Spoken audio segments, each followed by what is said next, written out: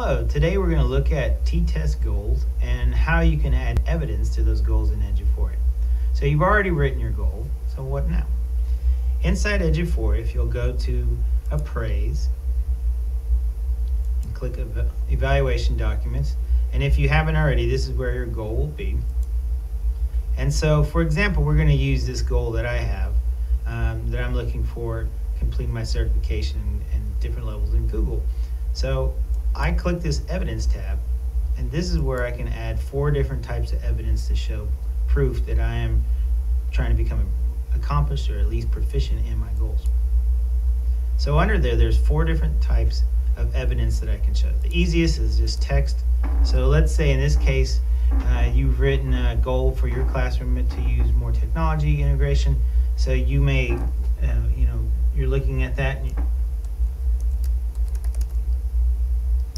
creating a classroom that, and you can put your demonstration of how you're reaching that goal in that type of evidence.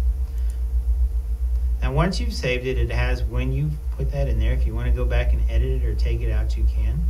I'm going to go ahead and walk you through the steps of the other 3 types of evidence. So a file upload, you just have to find that file. So in this case, I'm going to show you, I have a PDF that I want to upload here of a certificate that I've obtained towards my goal. I can add a description on this one. Maybe I need to write what this is for. So this is a level 1 certification. And then that evidence is uploaded as well. The third type is adding a link. So in this case, maybe you've created something on your teacher website, or you've got a blog that you're posting. So in this case, I'm taking the URL from our blog. This is pertaining to my goal here. So I just copy that. I'm just pasting that link in there. In this case, I may want to put it in the description. You don't have to, but in this case, I need to, I want to give a little more demonstration of what this is.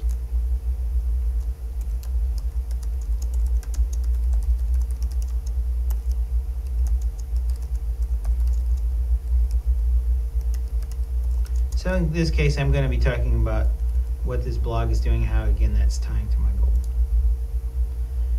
And the last piece that you can add is a workshop portfolio. So this is anything you've already done inside of Eduphoria. Once I click this, it'll pull up your courses that you've completed. So here's one that ties back to my goal.